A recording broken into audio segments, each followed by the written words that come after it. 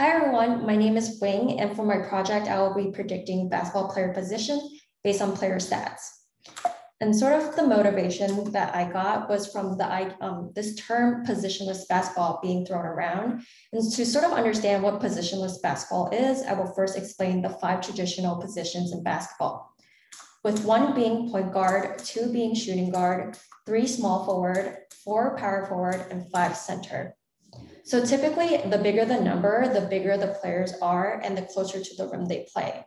So the bigger players tend to really excel in blocks and rebounds, with the smaller players being more agile and better ball handlers, and they play closer to the rim. So closer to the perimeter, excuse me. So the idea of positionless basketball is that players now can really play anywhere on the court, and they're more dynamic and don't really confine to one position. And so I thought it'd be interesting to see if I could predict sort of what position the players play in. So I scraped basketballreference.com and I took all NBA basketball players and their career stats, more specifically their per game average box scores. And that's just really a detailed game summary. And I had a total of 25 features.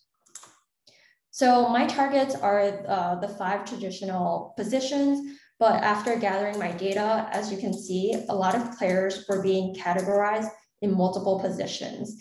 And that's because throughout their careers, different players will play for different teams and also play for different positions.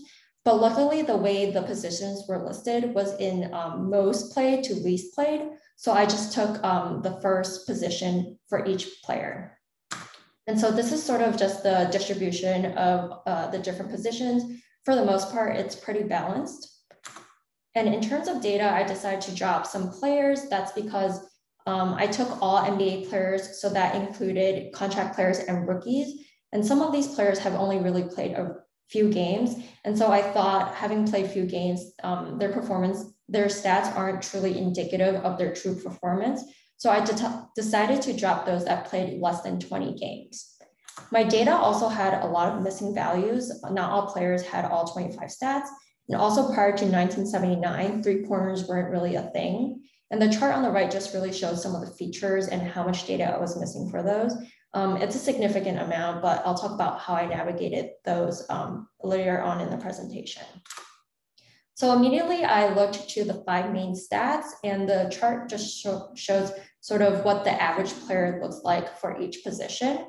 As you can see, just from a quick glance, there might be some overlap between some players, but let's just take a closer look. Looking at rebounds and steals, you can see centers and power forwards really excel in rebounds and perform similarly.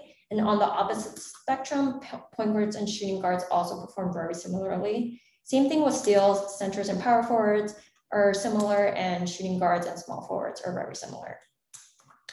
So for my models, I've tried random forest as well as logistic regression. And for the confusion matrix and the rock curve that you're seeing here, it's for my baseline random forest model. But for the most part, these charts are very similar across all the different models that I've tried. So looking at the confusion matrix, you can see centers are being confused with power forwards and shooting guards are being confused with small forwards. So really the bigger players being confused with each other and the smaller players being confused with each other. Looking at the rock curve, the purple line is the small forward, and just intuitively, we can understand why it might be doing the poorest, given that small forwards tend to be the most versatile player on the team. So looking at our model, the left is actual targets. Just for simplicity, we're looking only at centers, and the right is predicted targets. As you can see, we're getting centers mostly confused with power forwards, and the only time we ever guess it to be a smaller player is in where blocks and rebounds are lower, which makes sense since the smaller players, like I had said, tend to play closer to the perimeter and away from the rim. Just another quick example is shooting guards.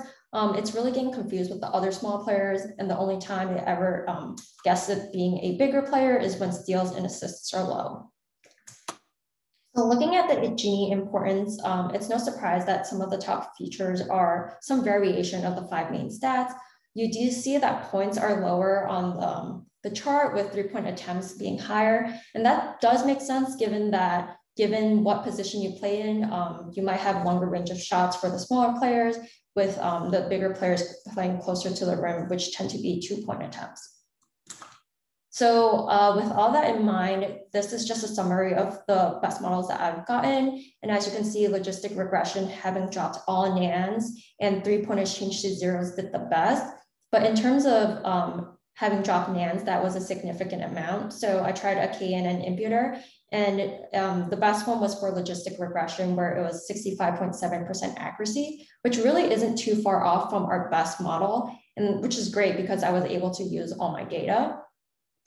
So just looking forward, as you can see, my model does a pretty good job at distinguishing between bigger players and smaller players, but within those categories, that's where it gets a little blurry. So I would love to incorporate more advanced stats to sort of help make the distinctions a little more clear. And I would also love to consider different seasons as different players, since 2012, 2013 LeBron James is clearly a very different player from our current LeBron James. So this is just a quick overview of my tech stack. If anyone has any questions, feel free to reach out to me. Thank you.